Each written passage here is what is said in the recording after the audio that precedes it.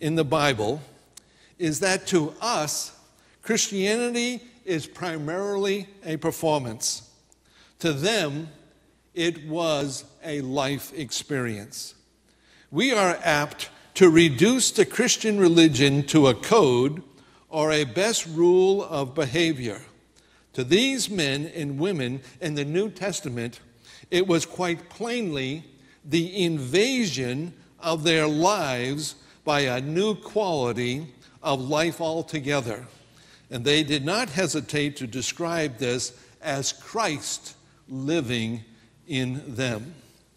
See, the moment we accept Jesus Christ as our personal Savior, a number of things take place. One of the things that takes place is the angels just start clapping. They blow their trumpets, they start dancing, they start moving around, and they do this here on earth, and we don't see it, but that's taking place in heaven itself, that we have come to a place of accepting Christ as our Savior. Someday you're going to meet your own personal angel in heaven if you're a believer. And you're going to be able to ask him and say, what did you do the day that I accepted Christ? And he'll be able to tell you and so forth. But anyways, once we accept Christ as our Savior, more importantly, our name is written in the Lamb's Book of Life. Once we do that, the fullness of the Holy Spirit comes, His fullness comes into our lives. We become in Christ. We leave the world. We continue to live in the world, but we are not in the world because we are now in Christ, and the fullness of His Holy Spirit comes into us. During the months that are ahead, Lord willing, we're going to go into two subjects. What it is to live the abundant Christian life, and then what it means to have a life directed by the Holy Spirit. Those two things are together. But in reference to the Holy Spirit, once we come to know Christ as our Savior, we are regenerated, we are indwelt by the Holy Spirit, we are sealed, we are baptized, and we are filled with the Holy Spirit. Now, all of this takes place for two major reasons. First of all, so that we can say no to the world and to the lust and to temptation and to all kinds of sin that is constantly attacking us or enticing us in this life. And so when we have the fullness of the Holy Spirit doing the things that we just talked about, it is in reference to be able to say no to Satan and all that sin so that we can say yes. And the second reason this takes place is that we can say yes to the master of our lives. His name is the Lord Jesus Christ, and His word becomes a priority in the responsibilities then of living according to how He wants us to live. Now again, one of my favorite authors, and if you have not read this book, you need to go to the library right at 1 o'clock this afternoon and get the 2 or 3 copies. And it is called Mere Christianity. You can get it in any paperback, in any kind of a bookstore. Go to a used bookstore and you can pick it up for $2. And it's by C.S. Lewis. Here he writes this quote: "The real Son of God," that's Jesus, "the real Son of God is at our side.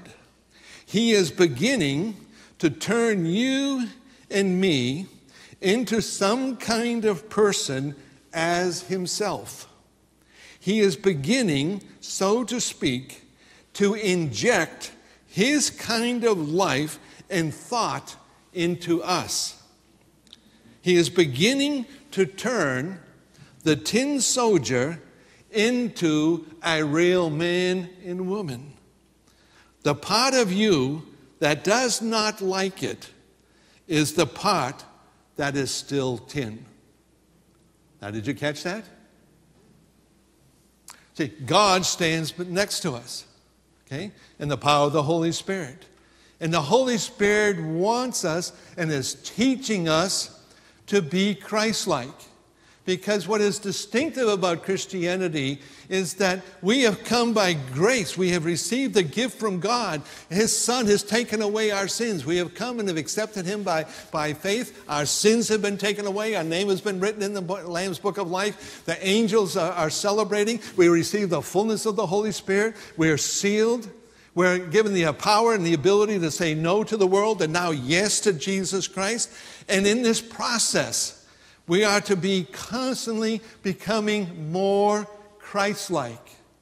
Because in that Christ-likeness is when the world looks at us and sees this distinctiveness, that we are saying no to the world and not living like others are in sin, and the world steps back and says, you know what? Why is that? And when they see Christ in us, they see that attractiveness, then God can use that in the life of the non-believer, either to ask questions or at least to respect, or sometimes even to attack us, so that in the midst of suffering, we then are able to even bear a kind of testimony for the Lord Jesus. Paul Tournier is a Swiss French psychologist and has said, the Christian life is not a decisive and radical experience undergone just once and for all. It is an uninterrupted series of experiences in which, by God's grace, even the defeats and the backsliding generate new victories. And I'm so thankful for that. Because when we become Christians, we don't turn perfect. You know, as much as I want to say that I think I'm perfect or whatever, we're still sinners. And we'll continue to be sinners because we're living in this tainted world. But what is great about us is that our sins don't have to stick to us. They can be forgiven so that we can have this loving and intimate fellowship with the Lord Jesus Christ. But John is very, very simple here. In very simple words, he is simply saying, whoever claims to live, whoever claims to be a Christian has to, must, ought to walk as Jesus walked. And so, whoever claims to be in Christ, you are a Christian. But if Christ is not in you, you are not a Christian. It is very, very simple. I'm not saying that. It is very plain in reference to our theology that's in Scripture. It says that we abide in Christ. What does that mean? Well, it means that we are like a stone that is a part of a wall.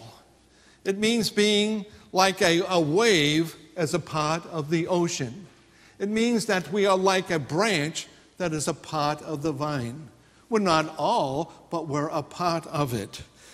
So when we're talking about the Christian life, there's two words I want to introduce you to. The first is that we are initiated into Christ. In Christ means being initiated into his life. That happens in our lives so that we then can be like Christ, which means that it is then an opportunity to imitate, or the imitation of Christ. And so we are initiated into Christ in order that we might imitate, that we might walk the very walk, the kind of lifestyle that Jesus Christ did. Well, let's go into then what are the privileges, understanding that we are Christians. What then are the privileges of being a child? Now, notice in our text that it's very simple and it says, whoever. Now, if I say whoever here, is there anyone left out? No. It means all of us. So when we're listening to this sermon, it's not something where you poke your brother. It's not where you poke your wife or you hit the kids and say, this sermon is for you. This is not for me. When Scripture says whoever, it is in reference to all of us.